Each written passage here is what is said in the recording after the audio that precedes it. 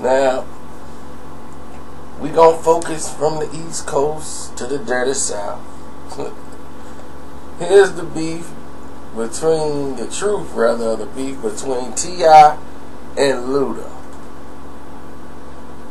And that's Ludacris for those who don't know what that is.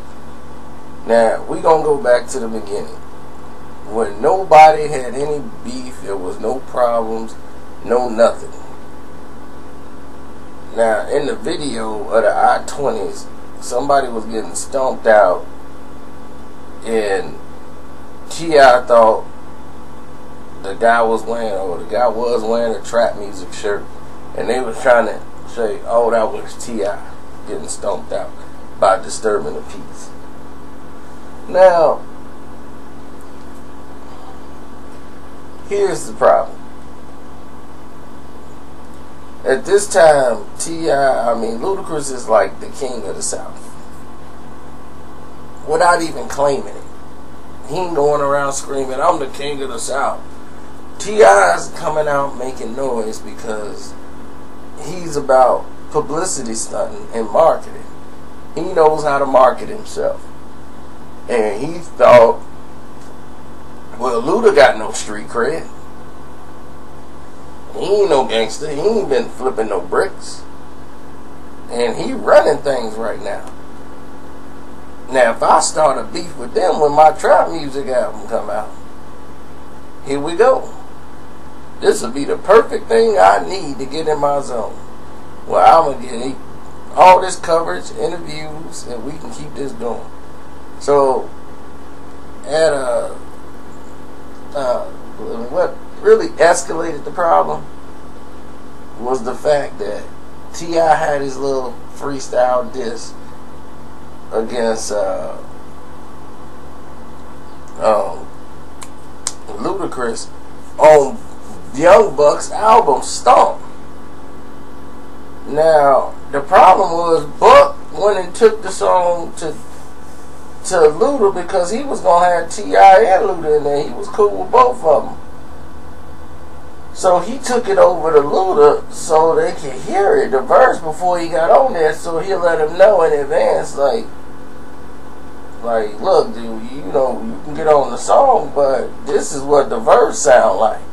Now, Buck is more cool with Luda than he is T.I.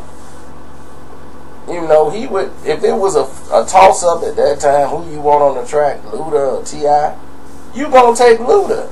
Who gonna help you sell more records? At the time, T.I being on the track or Luda. So it was common sense to have Luda on the song, no matter what. So what happened was, they was gonna keep T.I.'s verse on there, and they was gonna put Luda's verse on it. But when they heard Luda's verse, they were like, whoa, T.I.'s manager. And then when they heard the final song with T.I and Ludacris on it, they said, whoa, we ain't going to allow that. We not going to allow him to come out and slander our artists. Tell Luda, we don't mind being on the track with Luda. If Luda changed his verse, we would have, sent the approval to let T.I.'s verse be on the record. But T.I wasn't going to record another verse. And they said, well, here's the deal. We'll take that part off about Ludacris. We'll just cut that part out. And then Luda could write a whole nother verse.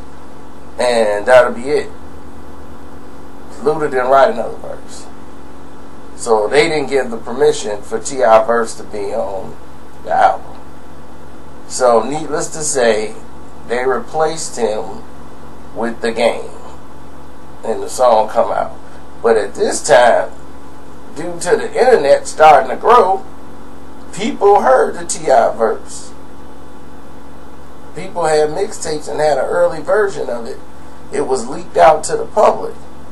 Then you heard Luda's version, and it was done on purpose so people was gonna hear what T.I said.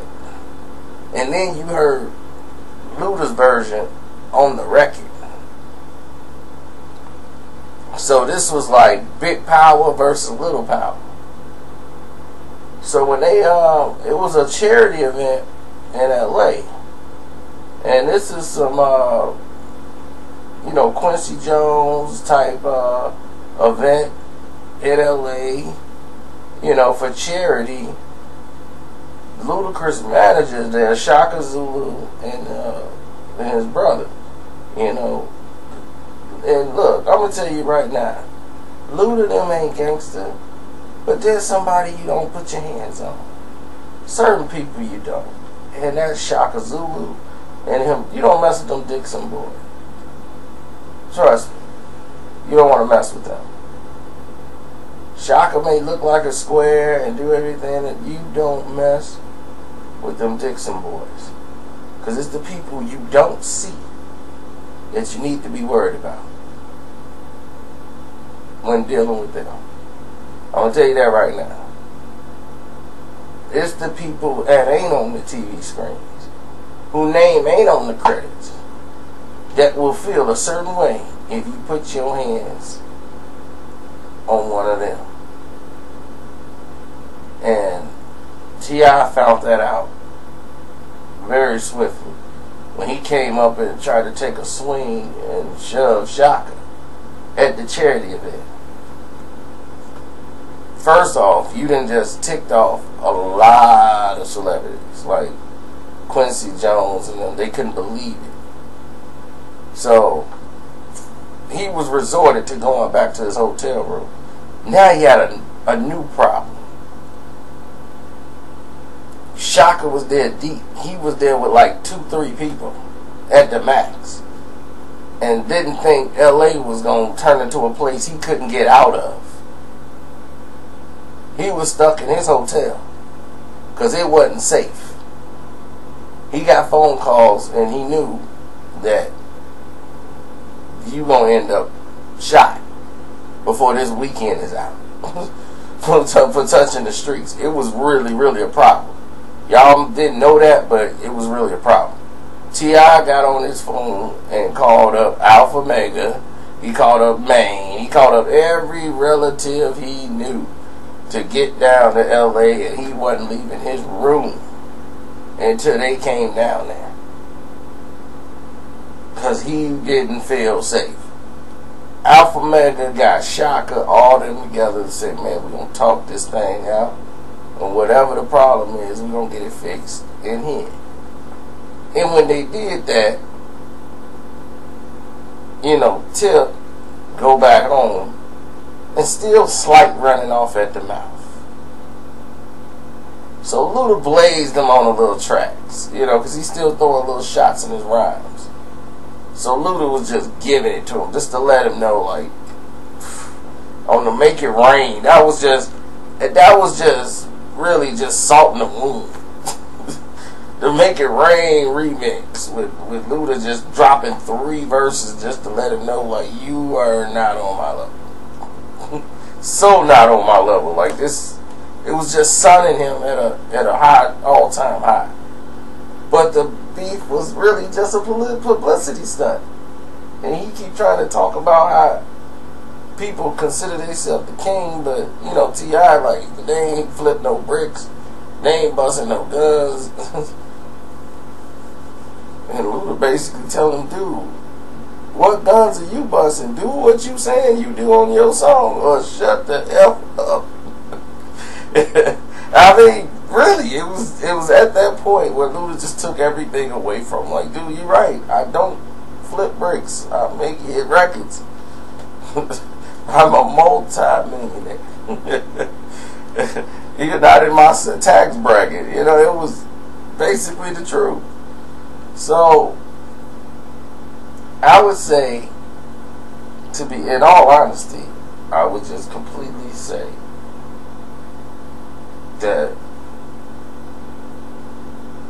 T.I got knocked out. That was a complete loss in the battle. But what happened was Luda got to the point where he was so popular for so long, 7 some albums or whatever, After that beef cooled off, it gave T.I a little bit of what he needed. So, gave him the spotlight for him to go into other records and other situations. But have you noticed, if you go back through T.I.'s career, there's always a beef around his records? You see that pattern? Where did he get that? Can somebody say, this is 50?